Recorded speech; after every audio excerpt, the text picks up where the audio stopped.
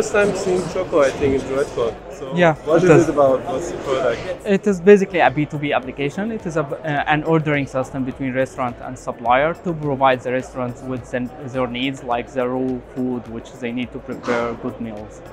And basically our mission is to reduce the waste of the food across the world. And we are right now in 7 countries, and we are going to expand more in the planet. Okay. And why are you in droidcon? Do you have Android app? We have an Android application which we have built from around 4 years ago, Okay. and we are following the latest on it. Also, we have a chat. We are using Compose. We are using Kotlin. The whole application is on Kotlin.